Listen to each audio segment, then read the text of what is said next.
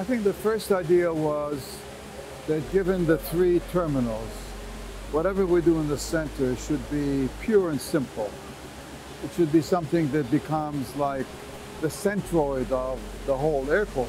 So here there was an opportunity to create something that would draw people to the airport, that would make the airport experience different, more pleasurable, and even memorable.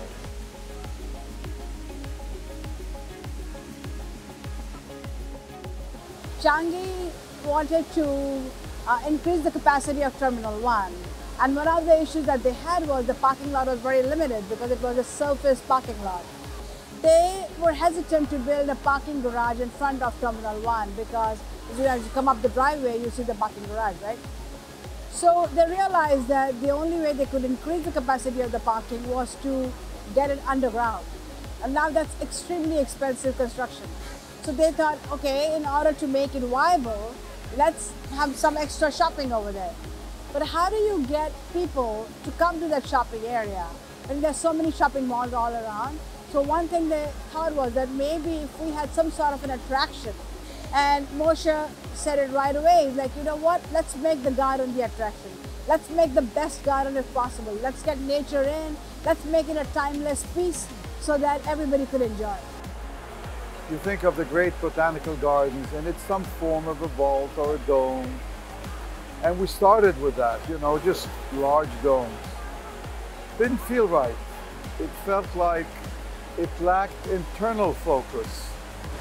Yeah, the initial concept for the project was shaped by a lot of different factors. And all these things came together to shape actually the geometry of the roof, which is quite complex. We worked together with a phenomenal team. The team was just not architects, it was engineers, climate and sustainability experts, horticulturalists, and each one of these team members had a say in the shaping. The design of the roof was all about scale and pattern. I mean, it has to stand up, but it also has to look good. So there was a lot of work with Moshe and with Safdie's office in general to try to figure out what the right pattern was, what your eye should see as you looked at the structure. I was worried about everything standing up and working properly, but there was so much more that was going on architecturally that you can't really make a line between structure and architecture. The structure has two phases, the kind of shell phase and the tension phase, which I think created the opportunity for lightness. But I think the studies that were made to slowly, gradually transition the depth of the units, which when you look at the building, looks completely natural, contributed to the sense of lightness. So even though it's deep in some areas, the structure feels very, very light. So the way that the roof is held up is that you have a perimeter support that goes all along the perimeter of the building at level 5. You have 14 groups of columns that are inset from that perimeter. And then you have nothing else. You have a span that is from the perimeter to the columns. And then the zone that is between the columns where you see the waterfall is a tension cone. Everything is in tension there. And it's being held up by a compression ring that's created just above the 14 columns. And all this stands up.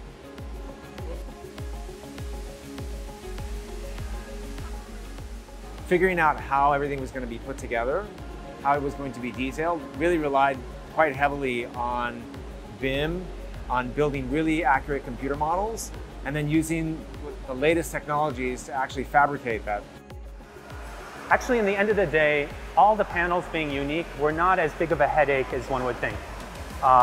We worked with Bureau Happold, with the client, with the construction team, and the specialist subcontractors to come up with methodologies so that actually the variety was less of a challenge today than it might have been even 5 years ago. Well, there's two very significant challenges we had in this project.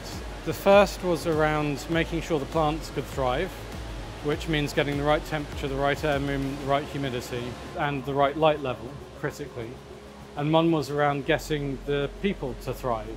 For a complex project that is very integrated like this, there is never one point where you say, right, that's the answer, done and dusted. It becomes a iteration of saying, this is what we think the answer is, let's test it, let's work together, let's see what architecturally can be done, or and environmental, structurally, to try and constantly move forwards and constantly try and get something that works towards a common goal. The waterfall was probably the single biggest challenge we had on the project. There's only one waterfall of a similar scale done inside a building in the world before, which happened to be a building we worked on. And we understood from that how critical it was to get the waterfall accurately modeled before we built the space and get the airflows accurately understood. And there just simply wasn't any suite of software, any standard way of approaching this type of physics problem. So we had to go back to first principles, develop numerous ways of modeling this type of question to work out what it was going to do.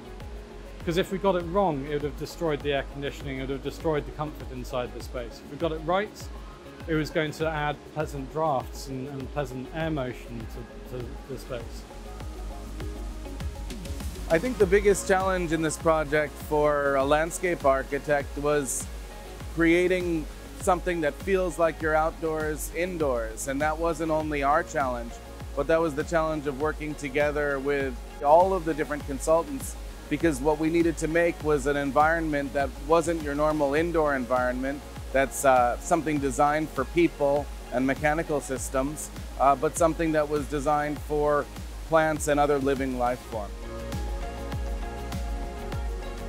What we were excited about in the landscape design was creating a forest valley and a canopy park that then had moments of highlight and moments of attraction within those landscape elements. What we tried to do here was create a sort of interior landscape architectural ecology, a cross-section of plants and a palette of plants that are particularly suited to the kind of environment that we were able to work together to make. The facade is one of the most important parts of the design, where really the fact of this being an architectural space and being a space that's designed to grow plants is really highest in its interaction. One of the marvels of Jewel is that it is a network of systems that coalesce in a holistic way. Each has its own place in the architecture. Each has its own expressive power to the architecture. And when they come together, it's like a symphony, like everything is working together. When you walk on the trails and you see these quiet corners on the trail where you can sit and just relax and enjoy the garden, you really feel connected to the garden. And you know, it's amazing. You have a shopping mall behind you, but you don't even realize that. It is fascinating to me that we are in an airport, we are in an urban city, and you can create this beautiful space that people can relax.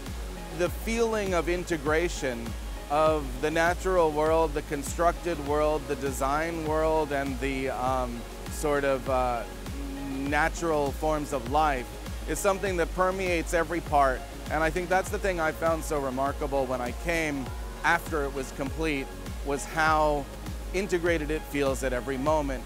You arrive here with your suitcase and you see that waterfall and it just stops everything, all the craziness of the airport, whatever you had on your mind, and you can just be here. And it's a real testament to, you know, having created something beautiful and surprising where you didn't expect to find it. You just see hundreds of or thousands of people smiling, taking photos and being, you know, in a place they're enjoying. As building designers, you don't often get to see, you know, that number of people just being happy in a building you worked on. Singaporeans feel like, wow, this is a new gateway to our city, which they didn't have. And I think that's a big deal because we don't design buildings saying, hey, that's going to be an icon or that's going to be a gateway to your city. But it just happens, you know, and people embrace it. And then they come up with this idea, that's our new gateway. And I think that's very satisfying.